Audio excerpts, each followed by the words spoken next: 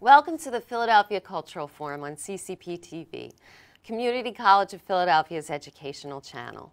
I'm your host, Kirsten Quinn, and I am especially honored tonight because the great actor, director, and playwright Michael Toner is on the show. Michael P. Toner has been happily working in these capacities for 43 years now. His credits include work with everyone from the Edinburgh Fringe Festival to the James Joyce Symposium, to the W.B. Yeats Society of New York, to the Carnegie Mellon Beckett Festival, and to local big theaters like the Walnut Street Theater, the Wilma Theater, and the Arden. He specializes in the dramatization of Irish literature. His own plays and monodramas include, but are not limited to, Mortal Men, a Vietnam War drama, Know How On, based on Beckett's works, and The Humors of Ballybeg, based on Brian Friel's drama. Mr. Toner has been an adjunct faculty member at Holy Family College, Villanova University, and right here at CCP. He holds an undergrad degree from LaSalle University and an MA in Anglo-Irish Literature from University College Dublin, Ireland. Michael is the survivor of a terrible hit and run that happened in June of 2015.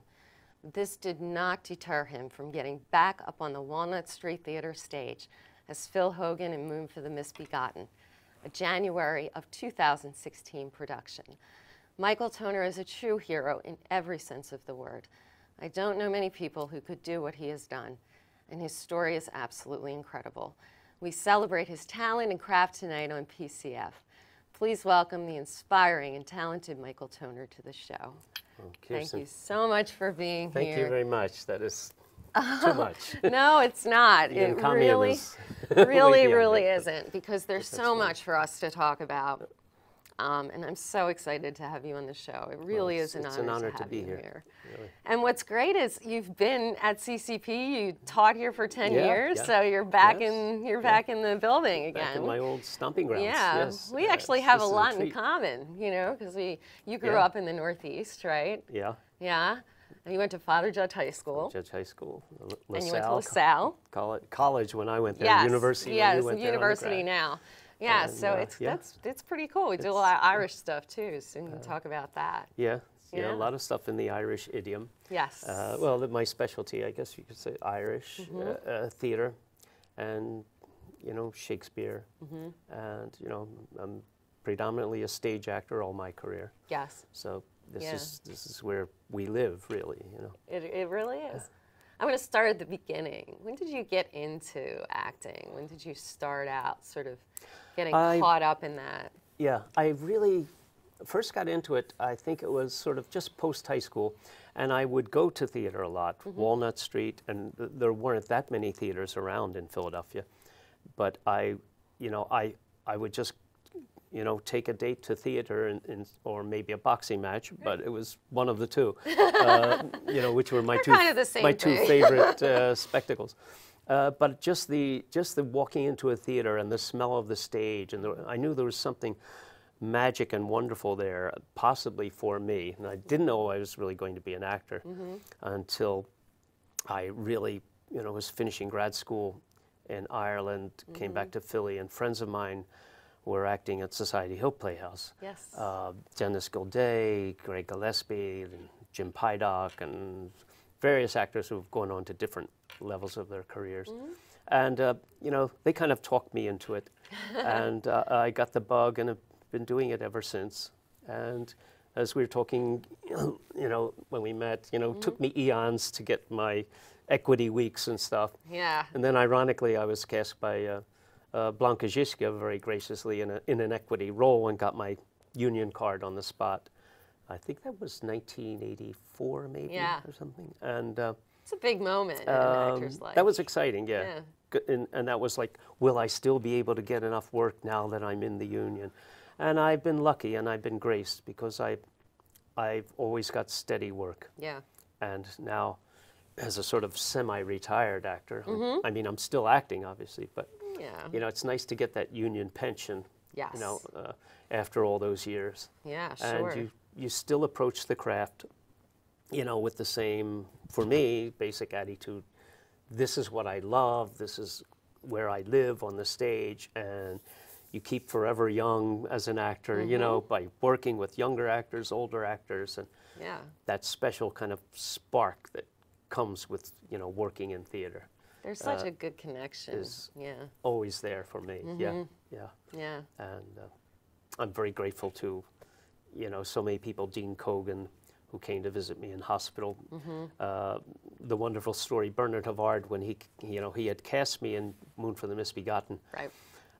back in May, and then this horrible accident happened, and Bernard came to the hospital, and Thomas Jefferson, and the first thing he said was, you know, Michael, you're still under contract, don't you?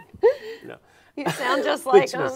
which was wonderful. You know, I He's said, fabulous. Bernard, I will do everything I can to honor that contract and to live up to it and do the role. So, Yeah. and that's my wonderful therapists at Moss Rehab. You know, Drew and Alba, and so many people there have just got me to where I am now, physically and psychologically, Yes. to be able to do this. I can only imagine. I mean, I can't even imagine what that was like for you. That night in June, when it happened, where were you and what were you doing at that time? Were you rehearsing a play or performing I a had play? been rehearsing during the day, and then I had a number of errands to do in Yeah. town, and I was coming back to get my commuter train, and that's all I remember. You Right. know, this vehicle hit me. I think it was on 11th Street below Market, somewhere around there, 11th and Market, and you know, I have no recollection of it except from the homeless person who found me and really helped get an ambulance and saved my life. Danny was the right person at the right time, and Yeah. we became good friends. And I told you he visited me at the hospital. But you know, and then my life was just changed, and I just thought, course. well, there goes theater, there goes everything, and I've sort of gotten a reprieve, and. I've been lucky too, all the physical work that I did, both as an actor, all your physical warm-ups, your Yes. vocal warm-ups, you know, but that physical work, and I ran middle distance for Did you? 35 years, till I got arthritis at 60. And then I went indoors to, you know, Yeah. a fitness club, but kept that up. And my doubles tennis buddies, you know, playing tennis doubles, all that stuff, background physical stuff helped me to keep in decent shape, to go through the therapies I've had to go through, Sure. and to get to where I am now. You know? Right. So, as we say in theater, you know, everything counts. Use everything. You Yes. know. Every moment. And you Yeah, have to so- live day to day, moment to moment Yes. when something like that happens, which is what you do on the stage. Yeah. Yes. So those Just two living things. in the moment, Yeah. you know, and moment to moment, Yeah. exactly what you said, Yeah. is how I approached my therapies. Yeah. And it, you know, that acting training also helped me get through all this. Yeah. You You know, have and such a, great support from my family, yeah. wonderful family, my brothers and sisters, my friends, the theater community, the black community, the gay community, the straight community. You know, there was, and you know, old girlfriends and you know, people I hadn't heard from in years. Yeah. All contributed to this. You know, I didn't do it on my own. Yeah, and I got And there's to still meet your plenty wife. of work to go. I got to meet your wife earlier today, and she's been remarkable for Joanne, you. yes, she's been, you know, she's been very helpful Yeah. to me, and you know, and here to, you know, carry the load that she has to carry, you know, which is no fun for her, but she's done a great job. I'm Yeah, very she lucky. has. I'm very lucky. I mean, to think that this happened in June and where you are now, Yeah. we're shooting in early December. Yeah. That's pretty amazing that you've gotten that far. Uh-huh. You have a great attitude. Were there times where depression took over, where you felt as if angry even about your circumstances? Not anger or rage or anything. Depression did set in. I did have to deal with depression. Yeah. Especially the first 2 weeks in Thomas Jefferson Hospital, and dealing with the whole situation, and the depression was quite gripping. And you know, you're shot full of morphine, and Right. you're on all these, you know, heavy-duty painkillers that for me, added to the depression. So the sooner I could get off that, Right. the healthier mentally I felt. Okay. But the nursing staff there and the doctors, the trauma team at Jefferson, Yeah. really were visiting me every day. They were by my side. Yeah. And we joke around and kid. They became like family. You know, we cried and hugged when I had to leave because I felt like I was staffed by that time. Yeah, After right. 6 weeks. 6 weeks, I said, I can do this role. Let me," Right. you know. We'll write a play but- about that one day, you know? But they were great. They were wonderful. And so I didn't stay depressed that long. Yeah. And I had some PTSD from Vietnam. Of course. Return and attacked me. And again, that was just temporary. Yeah. And that went too. Did I it? had great psychiatric help from the VA. Mm-hmm. My counselor, Jim Grassi, was on the phone within days. Yeah. He visited me in person within days. Good. I had a newly assigned psychiatrist at the VA. I didn't get to see her actually until maybe 3 weeks ago. Right. But there's that great support staff too I have for mental health Yeah. through my VA system. Yeah. It's and- so necessary. I mean, Yeah. when any yeah. trauma happens. And to think that you were in Vietnam so many years ago. And got through that, you know, intact, you know, virtually intact there, you know, mentally. Mentally is. I had the PTSD stuff. But Yeah. what really helped for me was getting home and working on script again. Even when I transferred to Moss, I told my wife, I said, get my script here for Moon for the Misbegotten. Yeah. I want to start working on the character, getting lines down. This is going to help me focus on something. And it's theater. It's something I love and enjoy. This is going to help me as part of my therapy. Yeah. So in the hospital, I was starting that, and then kept it up when I got home, and it's, you know, it's pretty much a daily thing now. Yeah. And That's a then my- daunting script. Yeah, you know, Eugene O'Neill. It's one of his last plays. He's a real American heavyweight. He is probably our greatest American playwright, and Long Day's Journey into Night, Iceman Cometh, Moon for the Misbegotten, Strange Interlude, The Emperor Jones. I mean, he was ahead of so many things in the 20th century. You know, a real giant of American drama. And to do his play, the second time I'm doing the role, and I'm really doing it, approaching it as if I never did it before, as if Yeah. I never knew the character. And when I was first getting lines down, it did seem like I never knew the character and never did the play. Because How long ago was it? neurologically, things weren't all together there, you know. Yeah. How long ago was it that you did it the first time? That was, I think, with Venture Theater and Harriet Power directing, I think it was 1998 or 99. Yeah. So a good 15 years, 16 years. Yeah. And I thought the lines would come quicker, but they didn't necessarily so. No. Could have been from the trauma. But because I've always had a good rote memory, Yeah. you know, but you've got aging in there too. You know, I'm no young kid. Oh. But just the walking and talking with it and physicalizing things like you do on stage and in rehearsals with yourself or others, it starts to help lock things in, you know. And then sometimes the character just comes to you and takes over your body and mind, Yeah. and it's like you're not working at all. It's there's Phil Hogan. How is that sound coming out of my mouth? I don't know how to make it. You know, Yeah. when those wonderful moments happen, you know, you're starting to get a little hang onto the character and the role and the world that O'Neill has created here. I like that you're telling us about your approach to acting and about your approach to a character. How do you start out? You start out with the script, you move through it, or I do you- read the script out loud, all the roles, Okay. and several times. The key component is really the imagination, the human imagination. How I see that character, that scene, the whole play in my mind, in my head, and developing that from when you're an early childhood on Yeah. is, to me, the key component. Yeah. You know, the human imagination. Physically, you know, things have changed for me. Things would change anyway through the aging process. Sure. You never do the same role twice the same way, Right. you know, no matter what age you are. Yeah. But I think the primacy of the imagination is very important. And then it's, you know, learning lines, everybody has their own way of doing it. You know, Yeah. mnemonic devices, rote memory, physicalizing, but you know, getting the character down, you know, realizing the character fully is just a constant job. You're never fully done until the last performance, and even then, you haven't reached completion. You know? If you're always going for it, you know there's still plenty there to find, things to discover with other actors in the ensemble process.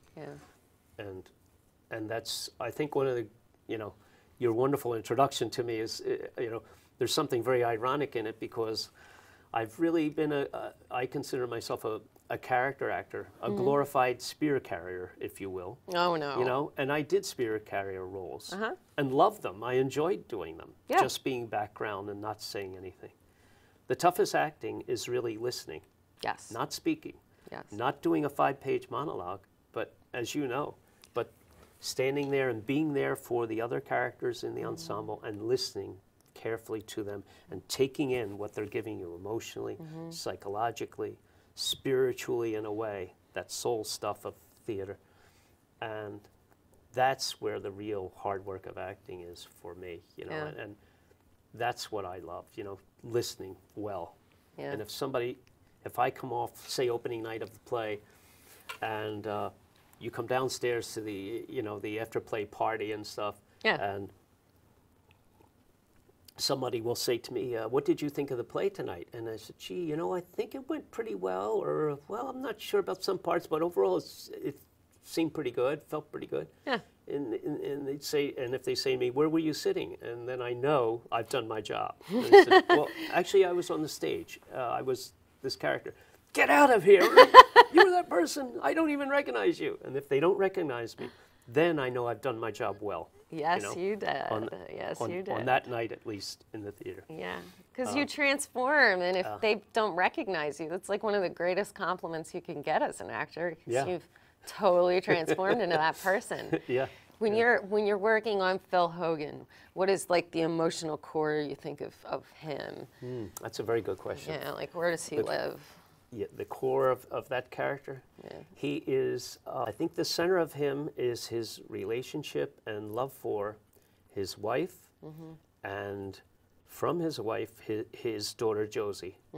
And the love and protection and care and regard he has for Josie is what drives him to create these schemes to try and get, you know, Jamie Tyrone, the alcoholic city boy, to marry his daughter, because Tyrone's coming into money, and there's a dowry, you know, there would be a legacy involved for her, no matter what happened to him. Although he loves Tyrone as a son, he's had 3 sons, all of whom have run off on him, and he doesn't seem too upset about that.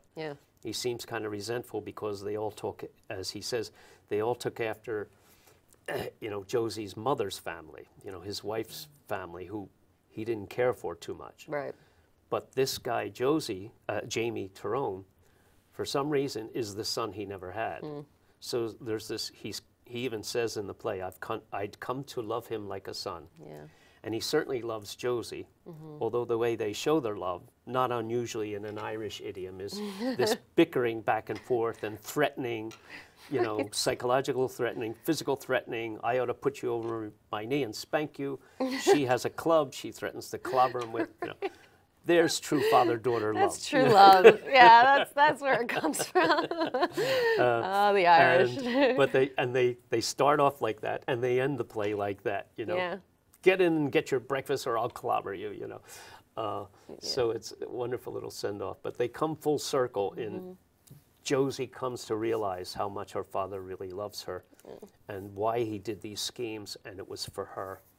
And then that love he has for his dead wife, who's probably been dead many years, turned him against the church, turned him against so many things.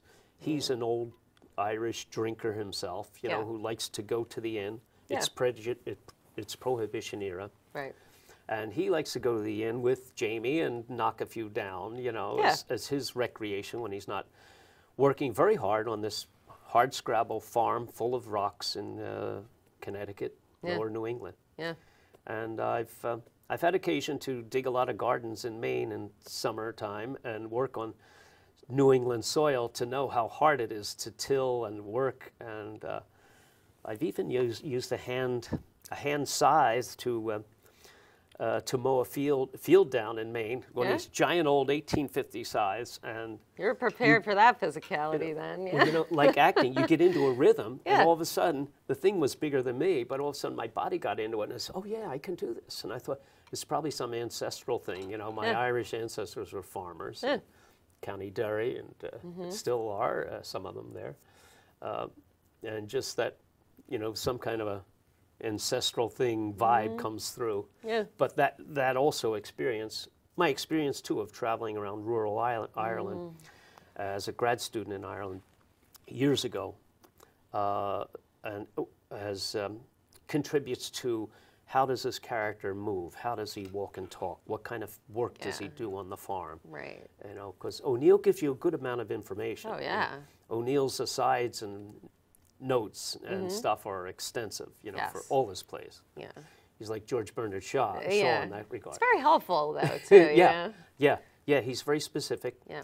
And you know, but trying to get a feel, what does this character do when he gets up in the morning? What kind of chores does he do on the farm? You know, there's dairy stuff, and then there's plowing the fields, working the fields, and a lot of physical labor. That's what the guy does. He's not sitting back, you know, reading the New York Times at the end of the day. You know, he's a tough guy. He's a tough old Irishman. Worker. And he's based on a real person, as the biographies will tell you. Arthur and Barbara Gelb's great biography. And there's a new one out by I forget who that Kate Galvin, our director, and I both have read. Okay. But a guy, I think a gentleman named O'Driscoll, an Irishman named O'Driscoll, who was a drinking buddy of O'Neill's in the old days, and went to Provincetown with him. And this Irish immigrant guy became the basis for several different characters in different O'Neill plays.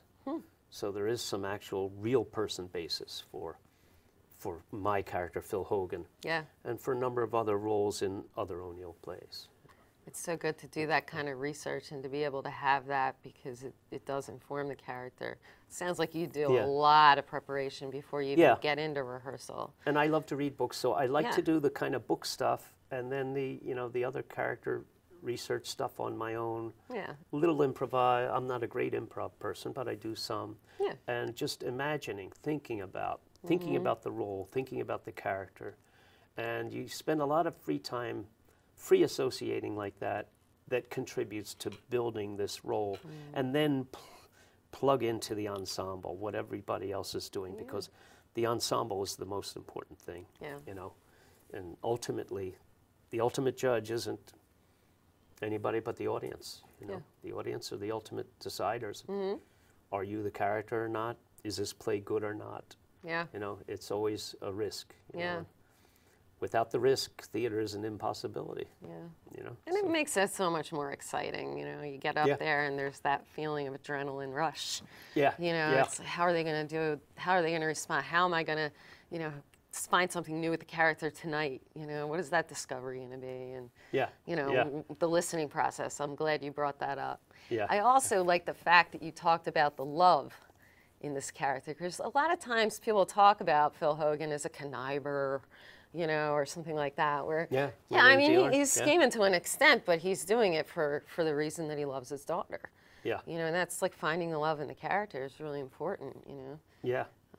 He says, I think at one point near the end in his revelations to Josie, he says, "Why shouldn't I want you to live in ease and comfort for a change instead of in this shanty on a lousy farm, you know, slaving for me?" Yeah. He says, "I want you to live the good life, he wants or more a better for her. life than here, you know." Yeah.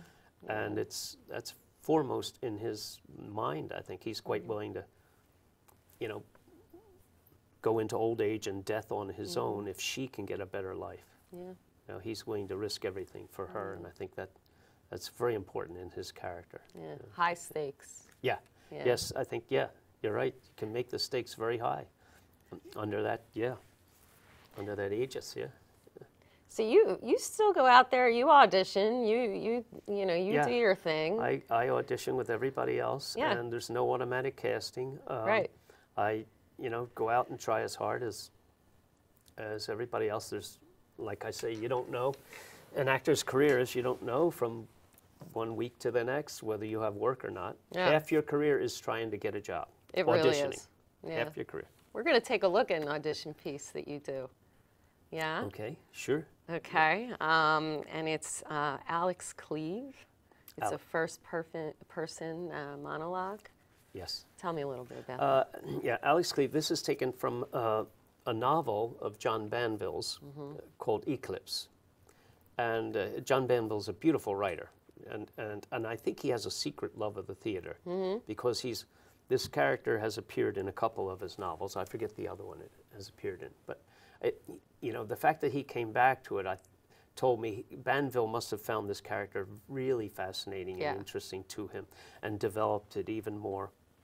And but when I happened to come across these lines over several pages, I thought, you know what? There's a monologue here. This is a wonderful, especially for an older actor, because this actor is more or less at the end of his career. He's pretty washed out in a way. He's come back to his native Ireland, where he left many, many years before to become an actor probably in London, and lived most of his life there. And and he's talking about his career and the waning of it. But what he loved about the theater, and what he loved wasn't the adulation or any big bucks or anything. It's kind of the little things, and that's where I connected with it and said, this is quite moving and funny, and also just there's a gem of a presentation going on here. If I can shape this correctly, this will make a lovely audition piece. Yeah, that's a very creative way to do it, because there's so many pieces out there that people do over and over again, and directors are familiar with. So to find something, you're not allowed to steal this, by the way. Yes.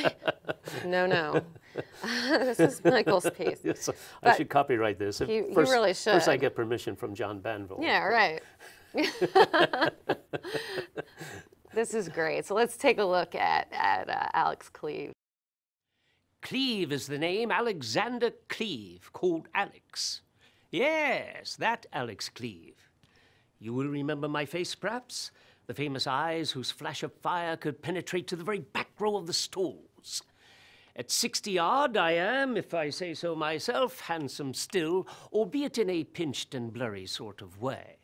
Think of your ideal Lear, and you have me. I played best the somber inward types, the ones who seem not part of the cast, but to have been brought in from the street to add plausibility to the plot. Menace was a specialty of mine. I was good at menace. If a poisoner was needed or a brocaded revenger, I was your man. Even in the sunniest of roles, the ass in a boater hat, or the cocktail quaffing wit, I projected a troubled, threatening something that silenced even the hatted old dears in the front row and made them clutch their bags of toffee tighter. I could play big, too. People, when they saw me at the stage door, were always startled to find not the shambling, shaggy heavyweight they were expecting, but a trim, lithe person with the wary walk of a dancer.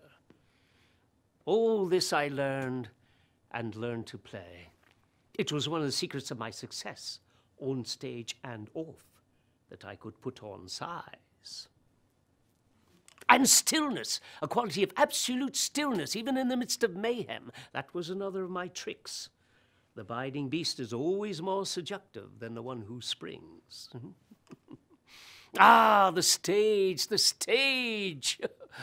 Oh, I shall miss it, I know. Those old saws about the camaraderie of actors are, I have to report, all true. Children of the night, we keep each other company against the encroaching dark, playing at being grown-ups. I do not particularly love my fellow humans, only that I must be part of the cast. We actors like to complain about the lean times, the stints in provincial rep, the ramshackle fit-ups, and the rained-out seaside tours. But it was the very seediness of that gimcrack world that I secretly loved. When I look back over my career, which seems to have ended now, what I recall most fondly is some dingy hole in the middle of nowhere, shut fast against the loamy darkness of an autumn night, and reeking of fag smoke and wet cigarettes. It is not reality, I know. But for me, it was the next best thing. At times, the only thing more real than the real.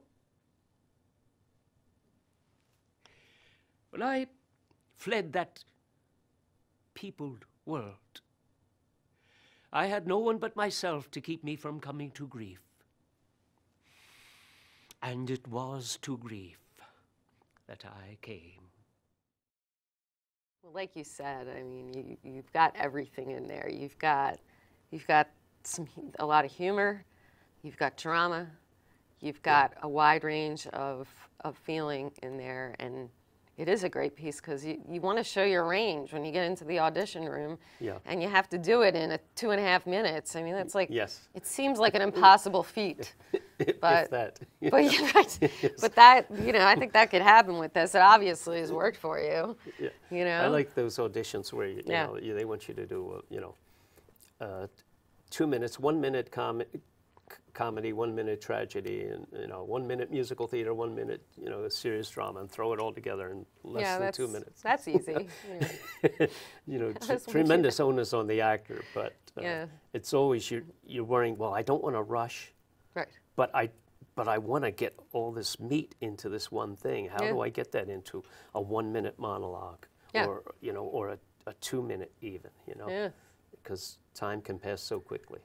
Oh, it does. And pauses and pauses are important in theater. Yeah. In acting, just as much as speech is important. Yeah. That punctuation, that you can use. But. Yeah, it's a constant learning process too. That's the other thing about being an actor. You're always learning at whatever age you are. You always come back to the basic level thing. Yeah. Like teaching a master class. Yeah.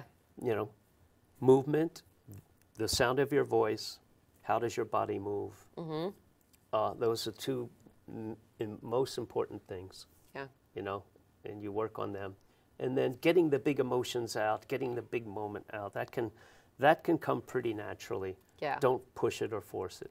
Yeah. But do your basic things well, and the big stuff will happen a lot easier. And that's coming from your teaching background too, because you've done a lot of teaching. Yeah.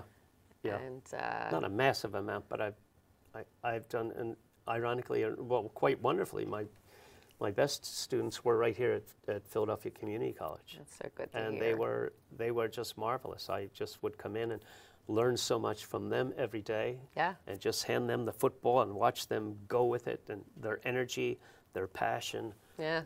The intellect they brought to a role, and just the willingness to risk everything. Yeah. And the humor, wonderful humor. And I just always had a rapport, and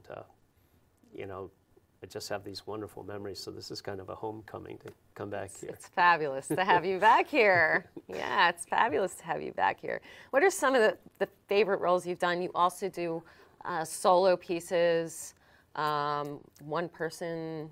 Yeah, one person plays or plays monodrama, as they call it. Monodramas. Yes. I like that. Yeah, I taught a monodrama course twice at Villanova in the summertime, and it's a hard thing to teach because you put together a one-person plays kind of on your own and over a long period of time. Usually, me, I'm a slow developer of these things.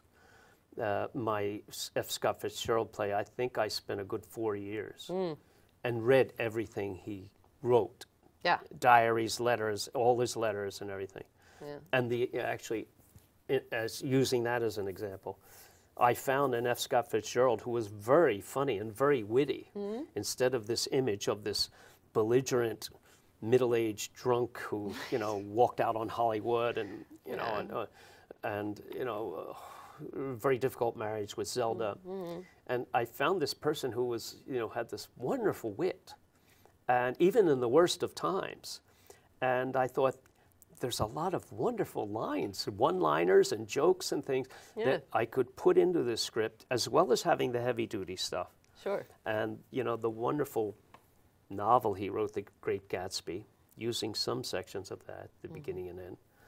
But in finding that character, his relationship with Hemingway, which was very interesting. They were very close, but they had this, you know, Hemingway was very jealous of Fitzgerald. And Fitzgerald adored Hemingway, thought he was the great American novelist. And of course, Hemingway wanted everybody to think that. But Hemingway was quite envious of Fitzgerald, and Fitzgerald didn't realize that. And posthumously, Fitzgerald's writings are selling much better than Hemingway's now, which is very true. But the Fitzgerald was one I worked 4 years on, and doing the Beckett know-how on, I think I worked a long time with that. My inspiration for doing Beckett, by the way, was a magnificent Irish actor, Jack McGowan, who had done a play beginning to end, which I saw in Dublin while I was in grad school. And it was extraordinary. And it was when the play ended, and it was just him with Beckett's words, and I think it was eventually filmed and shown on PBS. But it was the only time in theater, one of the rare times. The play ended, and the house was packed. And I mean, with a lot of religious people, priests and nuns, too. Okay. It was kind of around Christmas time. And McGowan, you know, came out to take his bows, and there was just absolute silence for about 3 minutes. Wow. The audience was stunned. That's a long time for a silence. Yeah, You don't the realize audience it was out there, stunned, but- and nobody knew whether they should clap or not. And then there was just a standing ovation. Everybody, nuns, priests, you know, Beckett fans like me, you know, Yeah. just everybody rose as one. And this wonderful magic moment in theater, you know, and McGowan was very humbled himself. You know, he was really awed at this, and he was an actor who doesn't get awed very easily. You know, Yeah. wonderful actor. And to see him do that, I thought, boy, I want to do something like that someday. And you know, and I was fascinated with Beckett and how Beckett uses language, and how funny Beckett's writing is, Right. not the doom and gloom that people think Oh, of yeah. Yes, with Godot everything or is whatever. miserable, right. But Which it isn't. yeah, it isn't. Not at all. Beckett can be very, very funny. Yeah. You know? You did a Beckett character in Edinburgh. Yes, the, that was one the man Beckett. Yeah, Ed- that was Edinburgh one man Festival. Beckett. Yeah, that was taking my one man Beckett to the Edinburgh Fringe Festival. Yeah. Yeah. Greyfriars Kirkhouse. That was. That's a they big were deal. They were doing theater all over Edinburgh. It was interesting. I think it was 1984 or so. But they were doing theater in churches, busking on the streets. You know, it was quite exciting. And I loved Edinburgh. Edinburgh was just, you know, the town, the people. It had real character. You know, it was a lot of fun.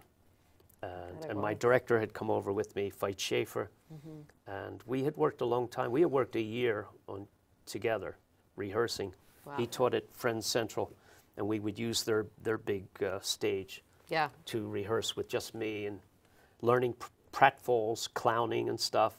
Love a lot of physicality. Yeah. But all that helped his background for doing Beckett's stuff. Sure. And then, what else did I first, I've done a few plays about my Vietnam experience. Not directly my experience, but in an indirect way. Yeah. And the first one was Mortal Men, which I did at Walnut Street Theater, second stage. Before they had a second stage series. It Right. wasn't part of under Walnut Street. Okay. It was on my own.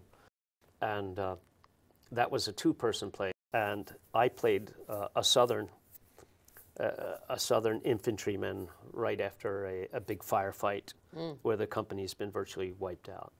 Wow. And Julius played a war correspondent coming out to the field for the first time, and has no idea what the war is all about, and wants to kind of find out. Yeah. So I set the play. I think my friend James DeFonso had directed it. Oh, yeah. You know James? We had him on the show. Oh, Yeah. yes, Yeah, right. we the did. the Yeah. filmmaker, and James is Yeah, wonderful. he's great. We've done a lot of stuff together. Cool. I think James directed, and that took several months. I developed that actually at what was called the Vietnam Veterans Outreach Center. I got permission to perform it first for Vietnam veterans, about that. for veterans in a storefront situation. And I was very nervous because this was like X-rays. These Oh my people God, I would be so would scared. know the experience intimately, and would be our worst critics. And in fact, Irene Baird came, the great acting teacher from Yeah. Villanova and University of the Arts. Irene came, and I was honored to have her there. She was a wonderful teacher and really taught me so much. I had master classes with her. Yeah. But me and this actor Odell Conyers, he was the first person to do the play. We did it, and in the storefront situation, and this huge black man who was an ex-Marine was sitting in the back, and at the end of the play, he came up, and he just came down the aisle, and he was towering over me, and I'm looking up, and he looks down at me and points his finger at me, and I thought, oh, this is not too good here. And he said, the first thing he said was, "You did good," you know. And then he picked me up, hugged me. He was crying, I was crying, and it was this, again, a wonderful moment. And then I knew we had a script, we had a play.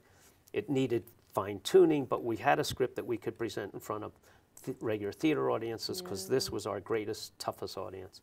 But that was a very fascinating play for me to develop and get with distance, 10 years distance from my own private, personal experience. Then there was, I did a one-man Eugene O'Neill play, actually, at Villanova years ago. Not of my writing, though. That was written by Patrick Nolan. And Patrick had, it was 3 hours and 20 minutes when I first got off book. It was the longest thing I ever memorized in my life. Did you do that? How? And I said, Patrick, dear Patrick, you'll have to cut this because the audience will have gone home. They'll be talking to their babysitters by the time I'm finishing the play. He did agree finally to cut it, and we got it down to, I think, 2 hours, 20 minutes. That's a long one-man performance. But that's still, with intermission, that's still a lot. Yeah, it is. To be on the stage and keep the audience connected. Yeah. But I loved doing it. I believed in the script, and that was a great experience. And that gave me some ideas for doing my own one-man plays. It certainly fed into me, my ideas about F. Scott Fitzgerald. Yeah. And I'm not sure. Oh, then there was the evening with Mr. Dooley we were talking about, from the writings of Chicago journalist Finley Peter Dunne, who was nationally syndicated back in the 1890s to the 1920s, about the Irish immigrant experience. And he's a bartender on the south side of Chicago, and he talks to this invisible person, Hennessy. And that I developed with the help of Barry Sandro, who owned Doc Watson's Pub, who said, "You can have my third floor," and develop the play upstairs. And I did with my wonderful harper, who was I just talked to her, Martha Clancy. Okay. Martha Clancy who sang and played harp. So this wonderful, rich accompaniment of her talents and music, and I would sing some songs, but mainly Martha did most of the songs. But there was some singing, a little bit of sort of step dancing, Okay. But most of it was me behind a bar, philosophizing, as this character Which did, is what about he did. the events of the day. Yeah. Yes. Yeah. And they were very apropos of that present day. Yeah. And even today. Sure. Could be about politics, religion, culture, art. So, and with peppered with this great Irish humor. Yeah, you do. So You that do was- quite a few Irish pieces. I mean, you told me a little bit about some of the stuff that we're actually going to get to see. Yes, I'll do a piece. Another monologue I'll do for you is a poem by Thomas McGreevy, who was a great friend of Beckett's, called "Homage to Vercingetorix," which is. He was a Celtic chieftain who was defeated by Julius Caesar and captured and taken in triumph through the streets of Rome, a defeated warrior. The poem is about him. It's set in the present. Current-day Irishman attending a dinner of a very, very Norman Anglo-Irishman set in probably London, and the different. The different antagonism, I guess you could say, or character traits, or a difference of opinion between an Irishman and an Anglo-Irishman. So it's a nice little dramatic situation there that I read this poem, and I'm a fan of McGreevy's. I said, you know, this poem could be dramatized and turned into, again, an audition piece. Yeah. You know, I can use this for work. You know? Cool. And so, you know, so that's another piece I'll do, and then maybe a Yeats piece. Yeah. I think at the end maybe a Yeats poem. Tell me about that too, 'cause maybe we can. Well, it's an early Yeats poem. It's the Song of Wandering Aengus, and Aengus was the Irish god of love in the Celtic mythology, and there's an Irish legend that of a beautiful woman turning from a trout, from a fish into a silver trout, turning into a beautiful young woman, and haunting this god throughout the rest of his life as a deity. You know, that he's seen this beautiful goddess, and then she's wandered off and disappeared, and he's searching for her for the rest of his days. You know, so it's a nice little early romantic Yeats. You know, that Two nice contrasting pieces. It sounds like too. yeah, yes, Yeah. yeah. You get to So see. you could actually do that for an audition for that Philadelphia Irish Heritage Theater, and Yeah. And give them compare and contrast here. You know. Yeah, right. Which is what we want to do as actors. We want to be able to do that. So let's take a look at these two wonderful pieces. For me, said my host, an oh so Norman Irishman in England. For me, Julius Caesar is, divine personages apart, of course, the greatest man who ever lived. As a guest, as an Irishman, cherishing secretly the dream of his father's dreaming, that set loveliness by the waters in the west, ere ever the roving gangsters looked on Ireland. From the verdant turf that once was Cistercian whiteness, the stones still rise, singing their art. Vivificantem. Dear Brian Coffey in America, I still keep that photograph you took for me long ago. As such a guest and such an Irishman, how should I but feel constraint? And so the play of mind failed to imagine an unanswerable repudiation of ascendancy humanities.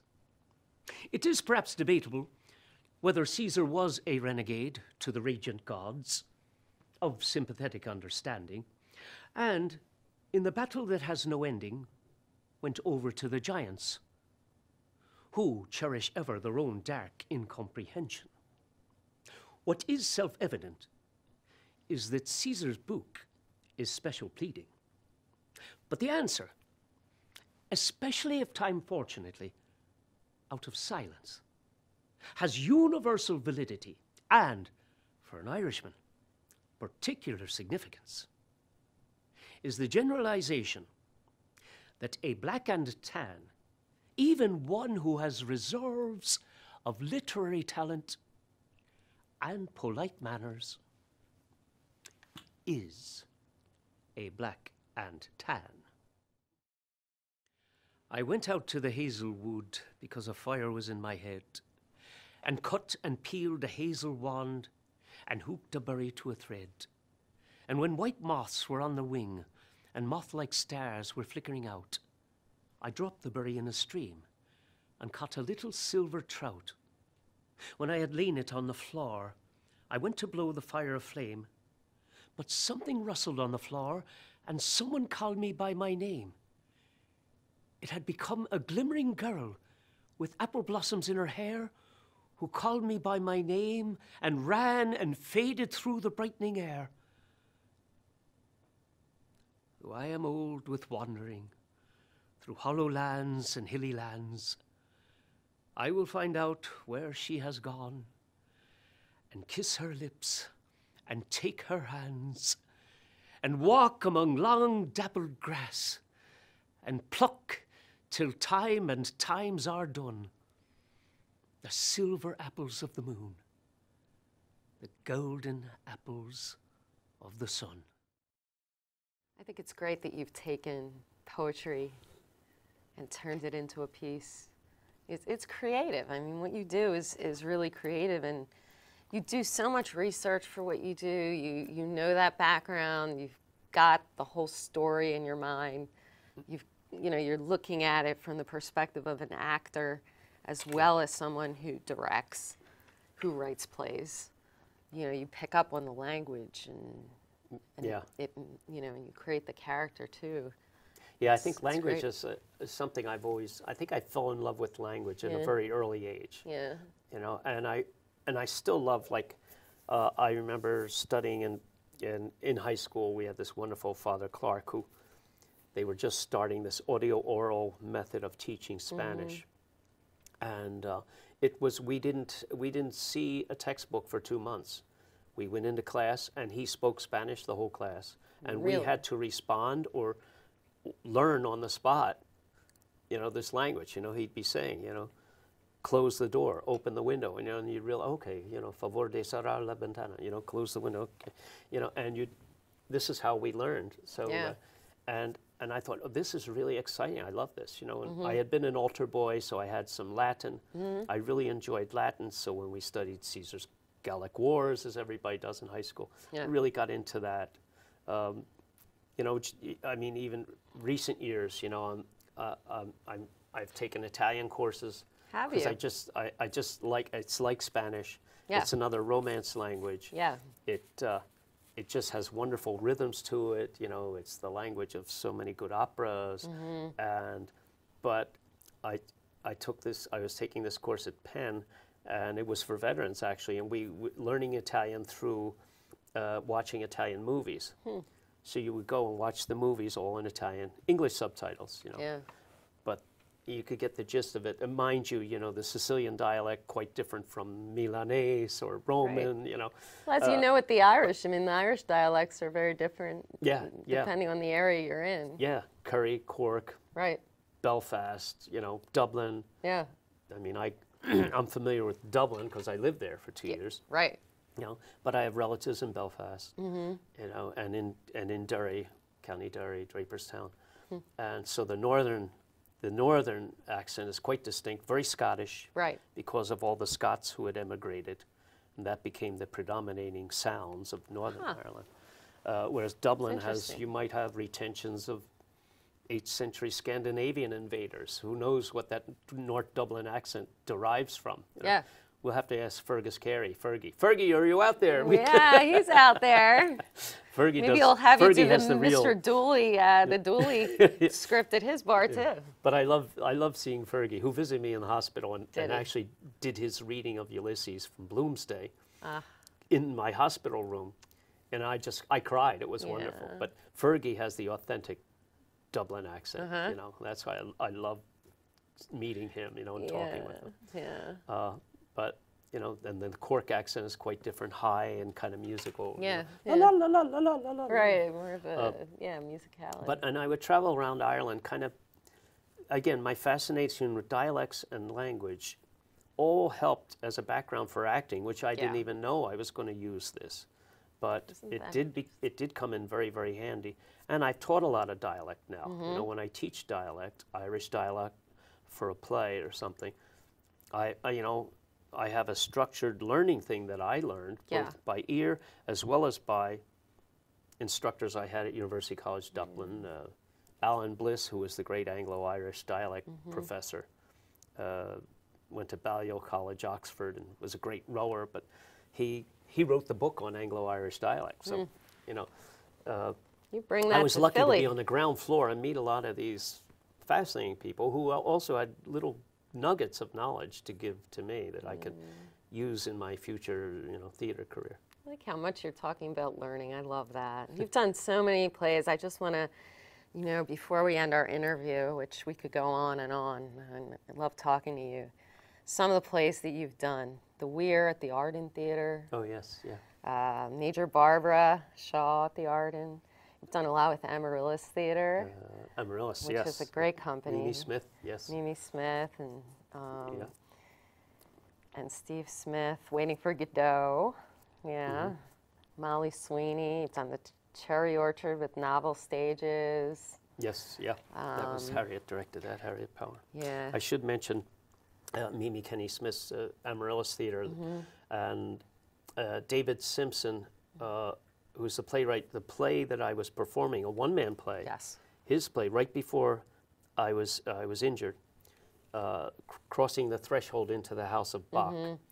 And here David is blind from birth, him and his twin brother, Dan. David wrote this play, really autobiographical, about his life and his love of Bach. So when Mimi asked me to do the play, it was 96 pages long, had all this music in, playing Bach on the organ. And I said, Mimi, I don't even play keyboard. How can I fake? I have played a blind person before with Wilma Theater, concert at St. Ovide Fair, with Blanca Žižka directing. And I said, I can do a blind person, but a blind person playing Bach on the organ, 2 sets of keys and pedals, I'll be totally lost. And she said, no, you know, she came back to me a few days later, she said, David and everybody wants you to do it. Yeah. And I said, if David wants me to do it, okay, I'll do it. He's like a brother to me. Yeah. And we just lost, he was dying of ALS. He just died actually a few days ago. Yeah. I just got word. And a wonderful man. Sorry. So you know, David, God and Goddess bless you, you know. Yeah. He's going to watch over you too. Atheist that you are, we're with you. No, he's, Too bad. No, he's amazing. Yeah. No, in fact, Mimi told me it's a wonderful story. David's last words were, I think his home duty nurse, and I hope it's okay to say this, you know, his home duty nurse was asking him, you know, does he want a priest or a minister or something? And his wife told them, no, he's an atheist, you know. And she said to David, do you believe in God? Now, mind you, his speech is ALS. All his muscles are gone. Yeah. And he said, I believe in love. Oh. That was his last words. I believe in love. So wonderful. And his script, the script of the play was wonderful. He's a poet. It was so beautiful. And doing it, it really changed my life. Yeah. I really came to understand Bach, so much about Bach's music, which my wife knows way better than I. Joanne knows much better. I'm a Mozart guy. But it was a real, again, learning thing for me. Dan worked with me, his brother Dan worked with me, who's also sight deprived, for playing the organ and faking like you're blind, and also for movements on the stage. And we performed in a church, you know, I think it was St. John's Episcopal or St. James Episcopal in Elkins, St. John's Episcopal, I think, in Elkins Park. But it was interesting, after that play, people came up to me and said they thought I was blind and they thought I really knew how to play the organ. There you go again. I said, wrong on both counts. But it's just acting, you know, it's just the acting. But I was glad to hear that. You know, I was honored and I was lucky to do a decent job. But it was an extraordinary experience doing David's words, bringing them alive. And this great poet of the theater, and we had acted together in a play, Blood Guilty, another Irish play, Mimi directed. So there's all that wonderful connection with the disability theater that I have too. And now I am part of disability theater, you know, so. You are an amazing person. And we are so lucky to have had you on the show. Oh, I'm lucky to be here, believe me. And I thank you so much. I thank you so much. I feel like we could talk for hours. Oh, yeah, and I wish, we could, you know, sure. and it's been such a treat to have you on the show, Michael. And thank you so much for telling about your stories, about yourself as an artist, about all the things that you've conquered in your life. And there's plenty of things I haven't, so, you know. Well, but Kirsten, it's a delight and a joy and an honor to be, really, to do this with you. Thank you so much. Your questions are right on, you know, right on script, and they're not right on script, but they're very right on what the important things are. Well, that means in theater and in life, really. That means so much to me, especially coming from someone like you, so I really appreciate that. Thank you. Thank you. So everyone, thank you so much for joining us on the Philadelphia Cultural Forum on CCP TV, Community College of Philadelphia's educational channel. Good night, and I'll see you next time.